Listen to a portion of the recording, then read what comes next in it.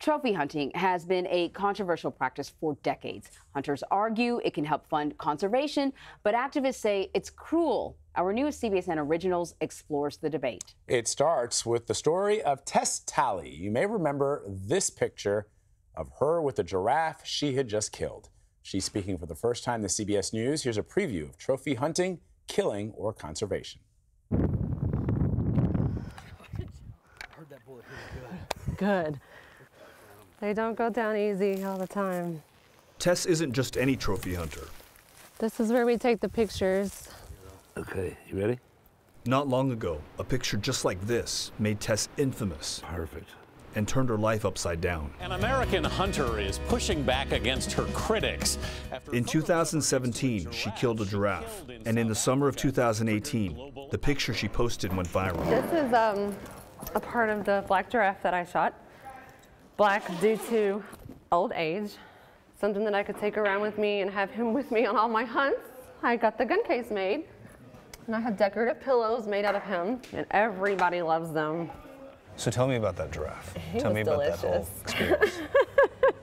He really was. Not only was he beautiful and majestic, he was good. And we all take pictures with our harvest. Yeah. That's what we do. It's what they've always done. There's nothing wrong with that. So earlier, Tess Talley joined me on set, and I spoke to her about the controversy of trophy hunting. Animals are put on Earth for humans. We are above the food chain. We're on the food chain, and it's up to you whether or not you want to eat meat. If you want to eat meat, that's perfectly fine. If you don't want to eat meat, that's perfectly fine also. Either way does not make you less of a person. I'm strong enough to know where the meat comes from, and I harvest it myself. So when you say we're above the food chain, you know, some are going to say, so we're caretakers of the animals, not taking advantage of the animals, not what people might say abusing the animals. How do you respond to that? That's not abuse. It's not abuse at all. It's all ethical.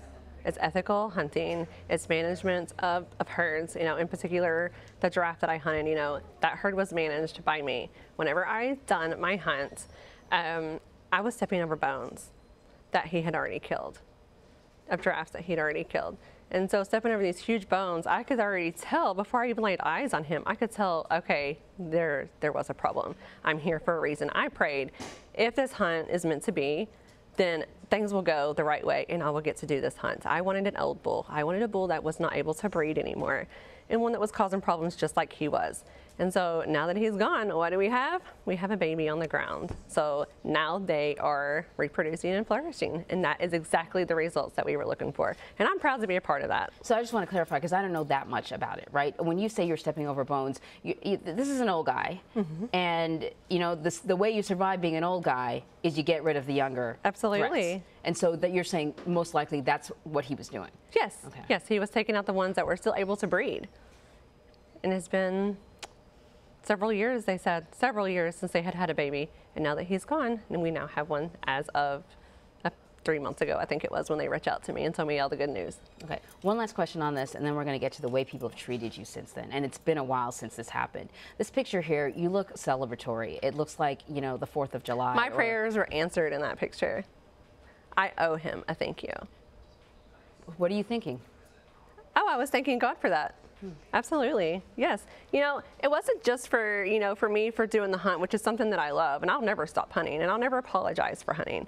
Just because people doesn't like it, we're all different, and that's okay.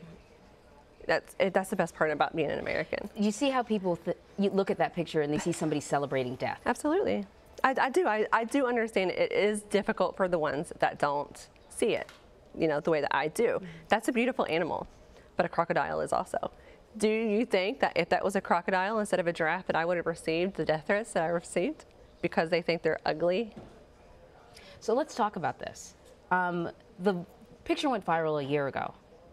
It's been a year of non-stop Today's the anniversary. Harassment and threats. 1 year anniversary today. What have you been dealing with? I need to be raped, murdered. My children need to be raped and murdered. Kids that I'm associated with needs to be raped and murdered, hung. They want to kill my pets. They want me to kill my pets. They're animals too. What's the difference? There's a huge difference. I mean, come on. What's the difference to you? The difference to me, an animal? Why harvest an animal if you're not going to put it to use or eat it? You know, that's a dog. That's a domestic animal. This there is tons of people waiting to be fed by him. Have you ever considered getting off social media altogether? Absolutely not. I'm not giving in. I'm going to stand up for what I believe in, and I'm going to continue to support other hunters. The president and the CEO of the Humane Society, Kitty Block, who said she sees no reason for trophy hunting. I can't see any argument that supports it. Putting a price tag on any animal's head diminishes the value of that animal. There's no other way to look at it. You can set up these places and help them thrive through ecotourism, paying dollars to help see these animals stay in the wild, stay in places, maintaining the areas around it. That's where tourism dollars can go.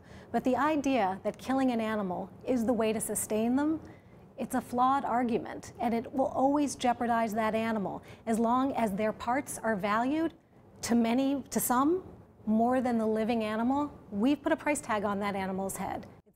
We will have much more of both of these interviews right here on CBSN Sunday at 8 p.m. Eastern, and you can stream the new CBSN Originals Trophy Hunting, Killing or Conservation now at cbsnews.com/hunting.